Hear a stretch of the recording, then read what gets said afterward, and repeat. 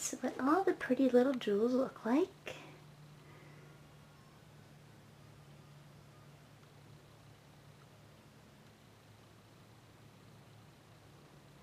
And what I'm going to do is to show you how to make them. This is a drying rack that I've set up, and the reason that I did that is because, I'll try to show you one. You see that one? It says Healing the Soul. What I had done is I had drilled a hole through there, and the first batch I used didn't work very well. Let me show you the brand that I used.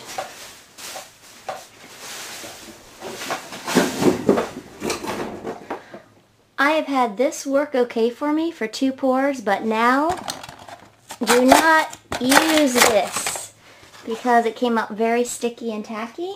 So I got a new brand, and this is what I picked up at the Michaels. It's a Deco Art Dura Clear Varnish. It's a brilliant gloss, and that's how I took the ones that were messed up and I corrected them so that I was able to fix them and make them the way they're supposed to be. Nice and shiny, nice and hard, not tacky, and ready to be drilled and put onto a necklace or a bracelet. Okay. So what I'll do is I'll cut around the image, like so, and I'll take my quarter, like so, and I'll just put it over the image. And now,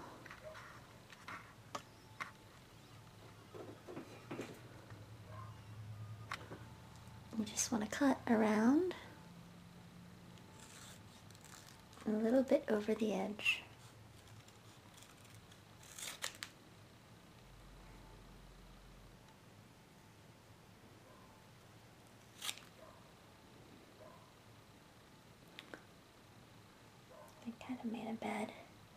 Kind of made it too big there.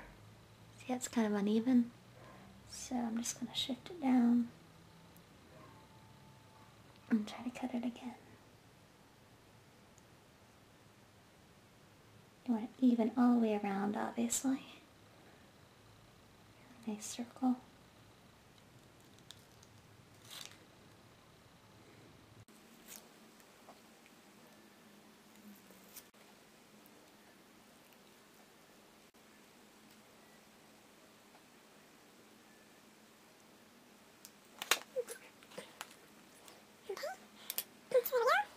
And it goes right in there, like that. So I'm going to take it out, take our goop, pour our goop inside.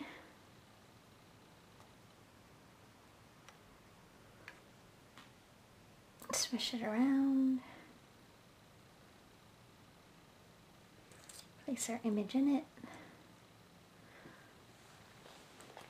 Get our toothpick and get out all the air bubbles.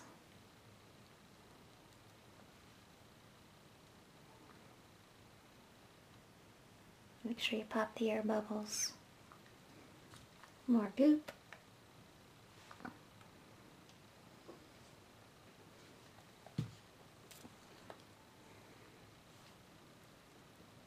Everything's nice. And then you just take it and you put it down here, somewhere in your drawing area. So I have a whole bunch of ones here. Put it right there. Okay, that's it.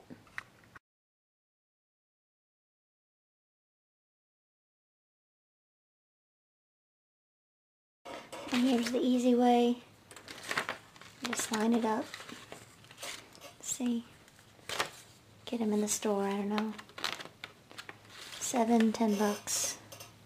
Put it over your picture and then just punch it out. Sometimes it doesn't give a very even edge. This one did because I just sharpened it, okay? You can do a lot more this way than doing it with the cutting around the quarter. And if you got kids, this would be an easier way for the kids Kids could do this a lot easier.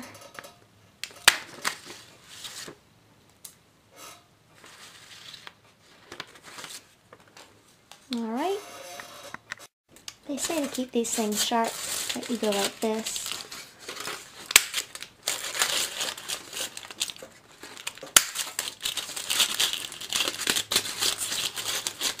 And cut some tin foil. I find that these really don't stay very sharp very long, so they can be good for certain papers and not so good for others, so just try what you do. I just want to show you this with the hole puncher. You can see how it's rough on the edge. So all I do is I come out here and I'll just make that a nice little circle.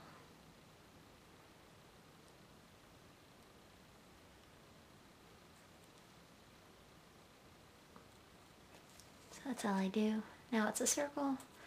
Now it'll fit in really nice. Okay? Okay, I'm going to start with this one here, and what I'm going to do is take out the piece of paper, take some of this varnish, just going to pour it in and twirl it around the inside like that so that all parts are coated. Now I'm going to take the piece of paper, place it inside, and what I have here is just a toothpick. I take the toothpick and press it down, and you want to make sure that when you press it down, because you don't want to have any air bubbles underneath, just like so. Okay, and add a little bit more on top.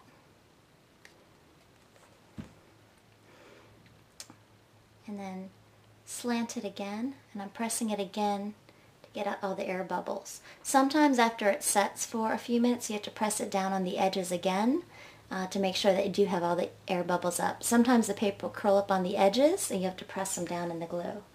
Now I also have a little piece of paper here, and I'm using a pair of tweezers to pick it up.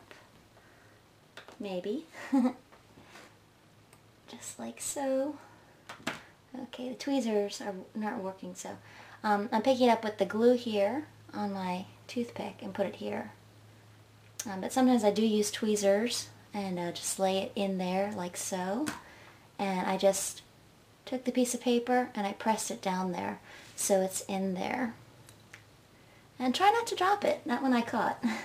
Let's try another one. This one I have 2 layers. There is a clear plastic that has a word on it, redeem, and then a piece of paper that I'd cut out. So what I do with this one is start here, pour some in, just like so, let it go around the edges, turning it so it gets in all the crevices. Then I put the piece of paper in, just like so, get rid of the air bubbles again. More of the varnish. Make sure it tilts it and get it all covered. You can help it along with the toothpick. Then I'm going to take my plastic piece that has already written words out from my computer and press it there. You can see there's a big air bubble there. I'm just going to press it and the air bubble just squeeze out.